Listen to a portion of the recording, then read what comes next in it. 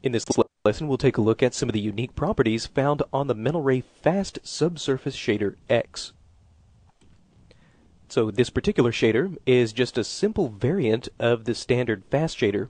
This is a variant that was introduced in Maya 2008. Now, as far as the actual attributes that are found between the Fast Shader and the Fast Shader X, there are really no differences as far as the actual attributes found between these two. The only difference is that the Fast Shader X does have the ability to write out multiple frame buffers. So with this particular shader, we do have the ability to write out special separate files for things like the backscattering color. We can have a separate pass for the forward scattering, specular, and so on and so forth. Now, as far as actually working with this particular shader, we do have a couple ways of doing this.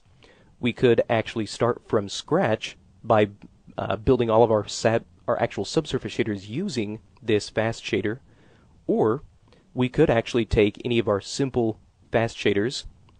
These may have come from previous versions of Maya, or you may just find yourself beginning to work with these, but we do have the ability to actually upgrade and convert any of our fast shaders into the Shader X variant. So we can find this if we take a look inside the fast shader, expand the upgrade shader pull-down menu, and we can either upgrade this to the Fast Shader X or the Fast Shader X passes. So in our case, we can convert this to the Fast Shader X. You notice the conversion happens, and now this is an X variant of the material, and it does still maintain all of the connections that were coming into it. So as far as the usability of this X variant, we would have to use something like some kind of a custom frame buffer to actually write out the information that we need. Now, if you're using Maya 2008, the ability to actually write out those frame buffers is not built into Maya 2008, or the nodes that you would need are not found. So you would either need to use some kind of a third-party plugin to write those out. However, if you're using Maya 2009 or higher, we do have the ability within the application to write these out. So this can be done with the use of a custom color frame buffer.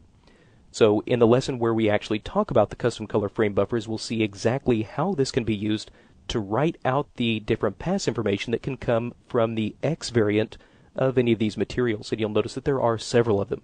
We have the Phenomena X, the Phenomena X passes, Paint X, Material X, and Fast Shader X.